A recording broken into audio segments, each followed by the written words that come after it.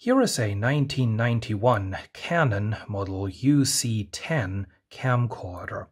This is technically a relatively simple camcorder. It's just standard Video8 monaural audio, but design-wise, this is quite an interesting little unit.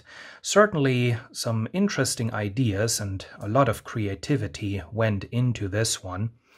The UC in the model number probably stands for ultra compact, and this is quite a compact little unit, as you can no doubt see.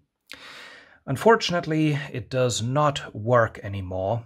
Bad surface mount capacitors, and neither in record mode nor in playback mode it does anything useful.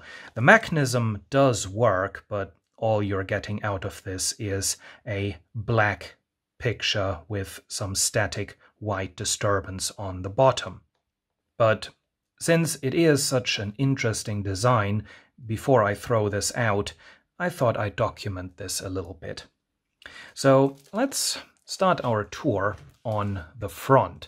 Now, on the front, we do have, of course, the lens. Now, this is an 8x optical zoom lens, and it does have a super macro AF, internal focus and zoom, which back at that time in 1991 was actually quite something new. Previously, you always still had the rather big lenses sticking out in the front with manual zoom and focus rings. This one doesn't have it to make it more compact. Now, right here we have the monaural microphone, and they have put some effort into this. There is a wire mesh grill around the microphone, and it is mounted in a sort of a rubber ring to decouple it a little bit from the camera itself. Now, down below is this little door, which does have the video and monaural audio outputs, as well as a DC output jack in the center to plug in an RF modulator. I should also point out the lens cap, which has a clip on it labeled Canon, and the clip allows you to just store this away, just attach it to the hand strap on the side so that it doesn't keep flopping around. Now, as we move around here to the back, up here we have the zoom rocker control. It's just a simple single speed. Now, up here is an operate button, which I think is some sort of a standby feature. Up on top is the mode select for camera or playback mode. And now down here is where the cassette is loaded into the camera. There is an unlock button right there, and that unlocks this door. And unlocking and swinging this door out of the way reveals the eject button right there. So that is protected in normal operation. And also, when you unlock and flip away this door, this right here is unlocked.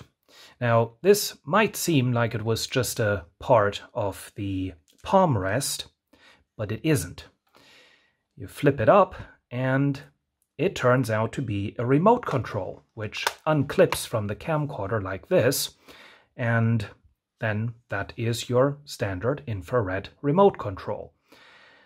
Kind of an interesting design on this one as well. The transmitter is on top, so clearly you're supposed to hold it like this, but everything is labeled sideways, and also the zoom buttons are arranged sideways. Kind of interesting, but this does clip into the camcorder right there, so it's always there and you don't lose it. Now, taking off the remote control does reveal a better look at the tape compartment. There is a window to see the tape moving in there.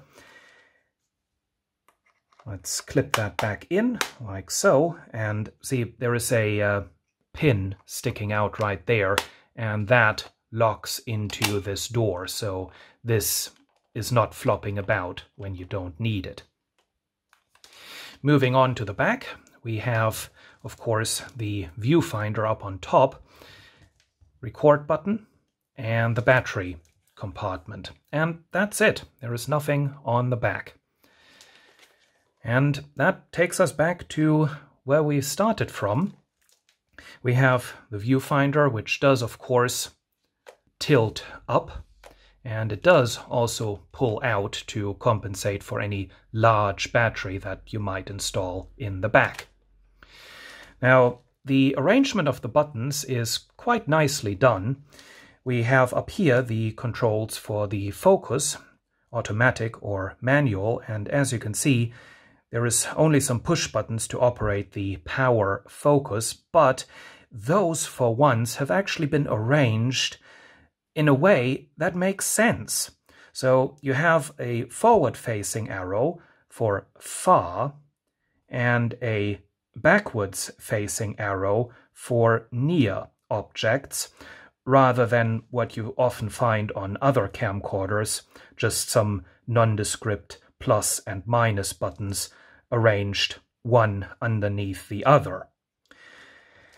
Around here we have some often used controls, at least back in the 90s those would have been often used. A fade, backlight compensation, and date and time insert.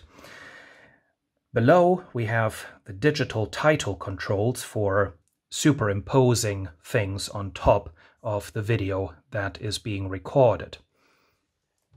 And then around here we have some more controls. These are, of course, the transport controls in playback mode, labeled in blue, but in record mode, these actually also serve different functions. So we have the record search, but that also doubles as plus and minus buttons for the menu system right there.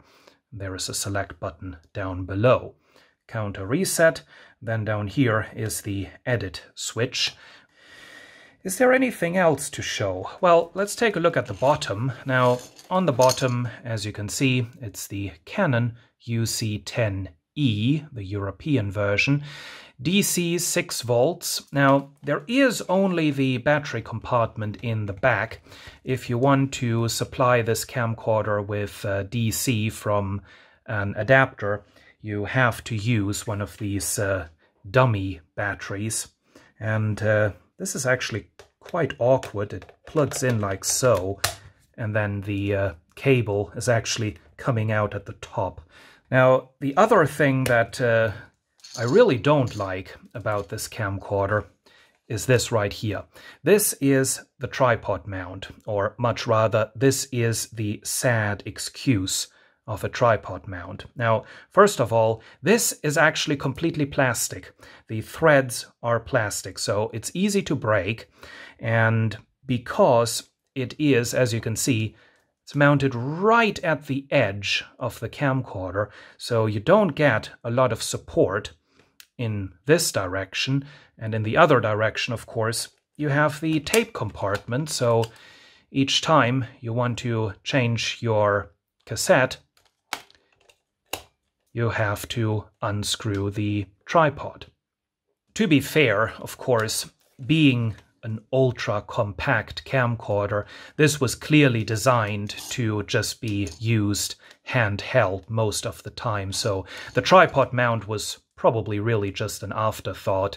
We need to have that because all camcorders have it, but of course the normal use case would have been to just use this camcorder handheld, like so.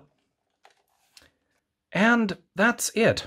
The 1991 Canon UC10 camcorder. Quite a nice one with some really creative ideas in the design. It was, by the way, also available with this black section in a gray color. That looked even more interesting. And look at what I just found in the carrying case, the original RF modulator. So this gives you this one giant plug that has the video audio and DC connector all in one, and of course that just very simply and conveniently plugs into the front of the camcorder like so. And then this RF modulator, you can just loop your regular TV antenna connection through this, and it does give you a selector switch for the PAL standard and a channel selector. So that is the RF modulator, and for completeness sake I might as well show you the original charger. This is quite a chunky thing, but aside from that, nothing special. We have charge and operate, no discharge feature, and the dummy battery to the camcorder plugs in right there. Thank you for watching.